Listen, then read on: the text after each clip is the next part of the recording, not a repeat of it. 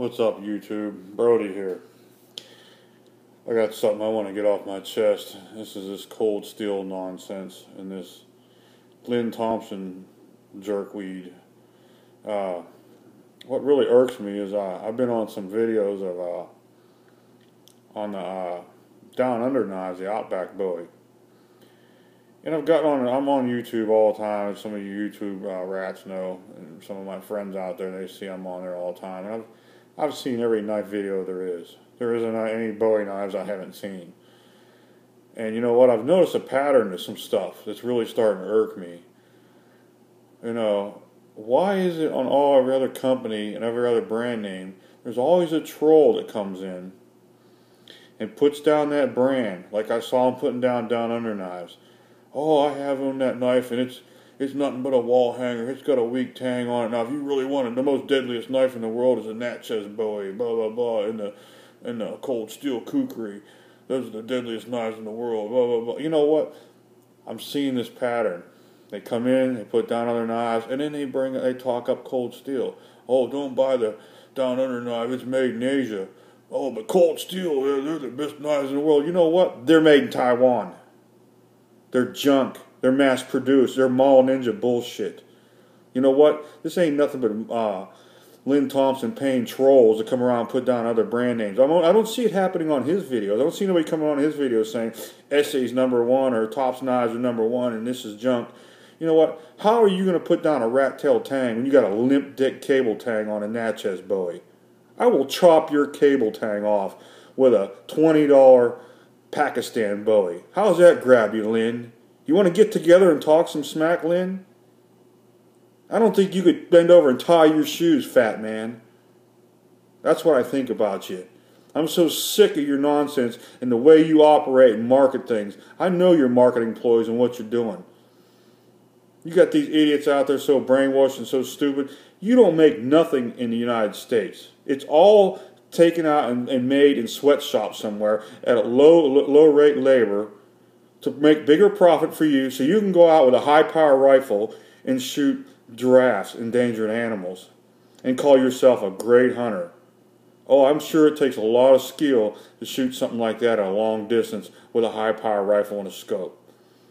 You want a real challenge? Get on a video. Let me see you tie your shoes in front of everybody. I want to see you bend over your fat ass and tie your shoes. I'm so sick of this cold steel shit. I'm ready to, you know what, stick it up your ass, man, because I'm tired of it. You're paying these trolls to go out here and troll other people's videos. There's no doubt about it. I can see through it. I can see what's going on. You want to talk about every other company, and it's no different than half of these clowns that are knife makers. They put down everything but what theirs. Oh, you're going to buy a knife from me. You're going to buy a custom knife from me. Them are junk. That's junk. This is junk. You know, oh, you don't want that knife.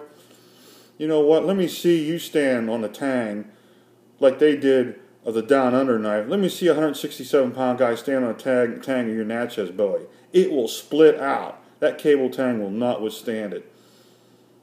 And whoever come up with a limp dick cable tang like that, you ain't worried about your customers. That knife ain't, what are you going to use that knife for? Self-defense? I know, you can cut a bone of the femur right off above the knee, right? Some more Lynn Thompson horse shit. You're not going to cut no bone, that thick of a bone with no Natchez Bowie straight through. I'm sorry. Maybe in one of your set up deals where it's all orchestrated and all set up for you, where you can get on there and chop something, where you can edit the video and keep cutting and getting it till you get it right. I know how your marketing works. You know, it's a damn shame these rest of these clowns out here got their head up their ass and they can't figure it out. I mean, you're pretty disgusting, man, to troll people's videos and put people out there trying to market your stuff, putting other people's products down. But God forbid if they did it on your video, huh, Lynn? And the clowns you got working for you. Who's that big goof that's got the big Marauder Bowie? You know what? Put me up against him. Let's see who the better man is. Anytime, anywhere, anytime you're ready, Lynn. I got your number. Look up Brody. I'll make your big goof look stupid, and you. Like I said, you want to impress me? Let me see you do a video you tying your shoes. I don't think you've seen your feet in years. You're in such good shape and you work out all the time. Give me a break. Come to, you know what, come on down here to Woodlands, Texas. I'll take you in the gym. Let's see how much you can work out. Let's see if you can keep up with Brody. Let's see if you can slam a 100-pound dumbbell and curl a 100-pound dumbbell. Let's see what you bench press. Let's see how many times you rep in 405 with me. You're a clown, man. These people that look at this, they don't have no independent thought, can't think for themselves. You catch them with flashy BS commercials, you can sell them anything. They look at the pretty colors, look at the pretty stuff. I want that. That's what you're selling. Putting everybody's product on, that's made in Asia, that's made in Pakistan.